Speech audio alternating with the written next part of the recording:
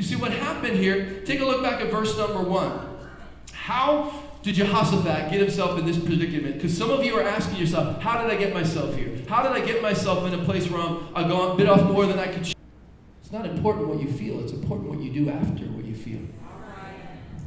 Alarmed, he inquired of the Lord.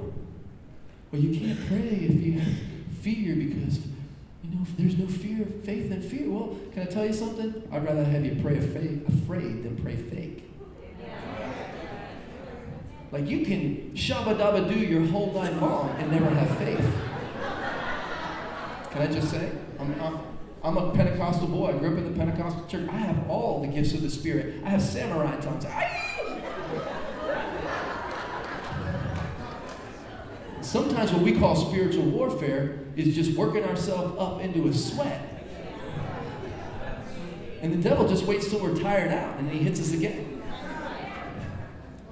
Hey, I believe in spirit, and I pray with passion. I believe in praying with passion.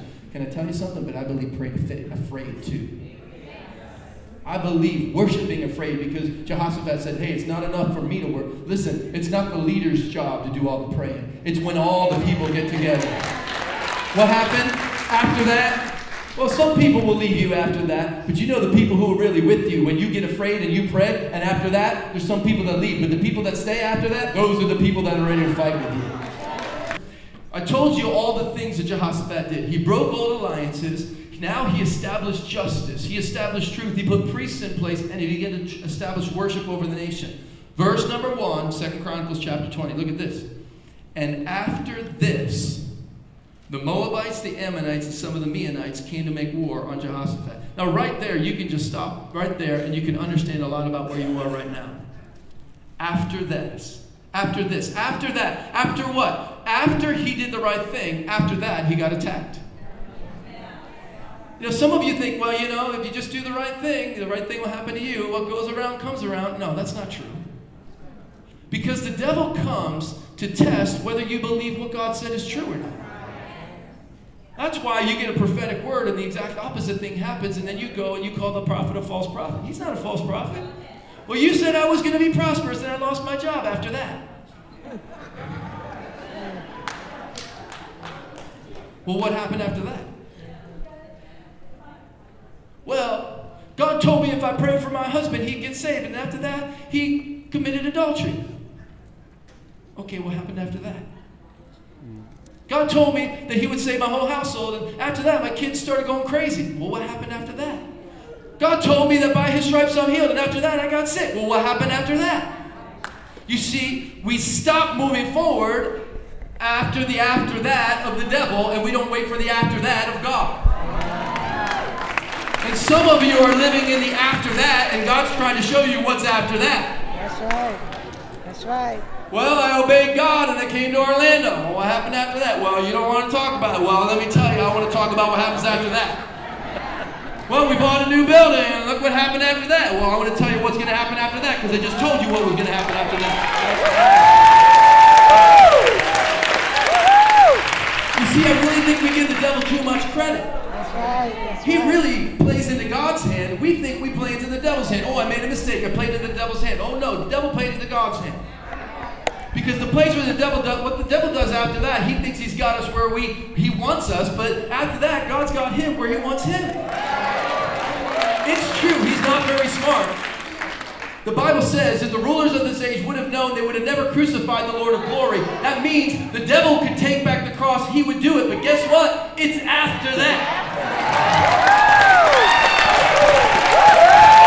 Well, I got Jesus where I want him.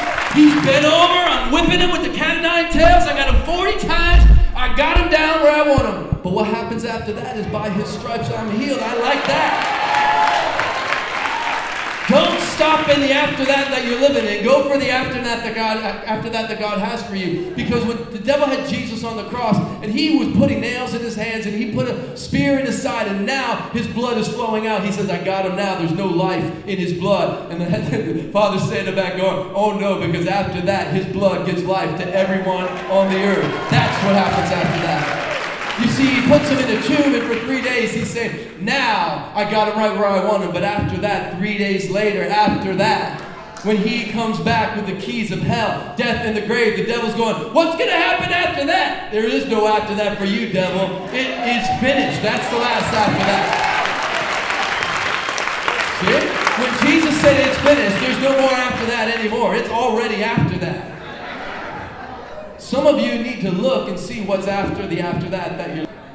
Somebody doesn't get a word and a strategy for victory until somebody gets afraid enough to pray, gets afraid enough to worship. If you're going to worship, if you have to be afraid, then worship afraid. If you got to pray afraid. Do whatever you got to do. But I'm telling you something, God hears afraid prayers. He hears afraid words. Can you tell me something? Which is more meaningful to God? If you're coming to church and everything is perfect in your life and you're thanking God that everything's perfect, or all hell is breaking loose in your life, but you're thanking God anyway. Which of those is more meaningful to God? I think he loves them both. But I think there's something in that heart, just like that woman who gave a little bit of all that she had. He said, listen, that's what I'm looking for. I'm looking for someone who sees that perspective. And so someone rises up and has a word. Here's what this prophet rises up and says, listen, the enemy is coming against you for sure. In verse number 16, it says, tomorrow. I like that because God knows exactly when the enemy's coming. He's not surprised by the enemy. The enemy is the one that's always surprised.